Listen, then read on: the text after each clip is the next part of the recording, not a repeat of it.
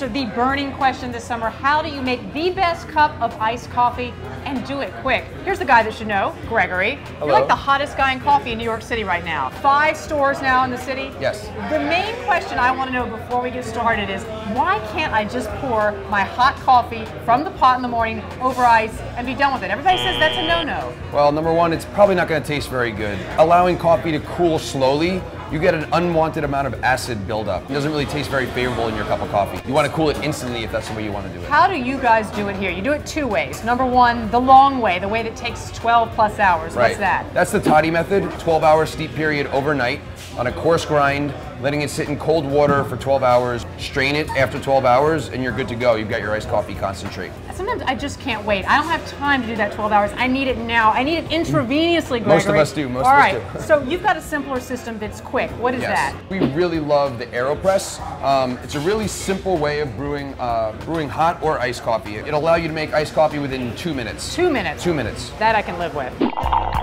First up, ingredients. What? Coffee and water, how much of each? Yes, 2 very important pieces to making iced coffee are coffee and water. We use 15 grams of coffee every time we're making any kind of coffee on the AeroPress. Everything is measured out. Scales are super important to make sure that you're going to get the exact amount of coffee you want every single time.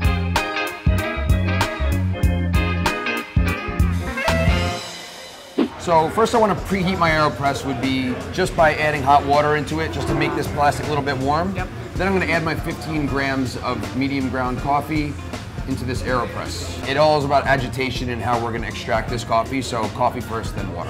Agitation. Hot water, what temperature? So we look for right around 200 degrees of water. At home, I would recommend a boil, and then about 30 seconds off boil, you'll be right at 200 degrees. Now the hot water is ready to go.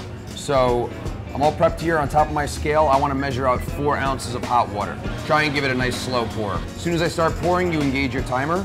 Once I get to 20 seconds, then I want to give 3 nice stirs to agitate the grind. Now I got to put my cover on and apply the filter. We here are using a metal disc filter. Cover that right there.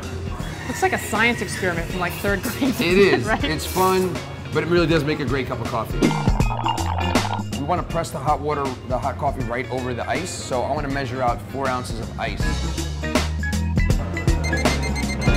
Minute 31, what's that 1 second gonna do? Minute 31, I just ran over, so all right. now that I'm ready to press, I'm gonna flip this, and I want to do a nice 30-second press.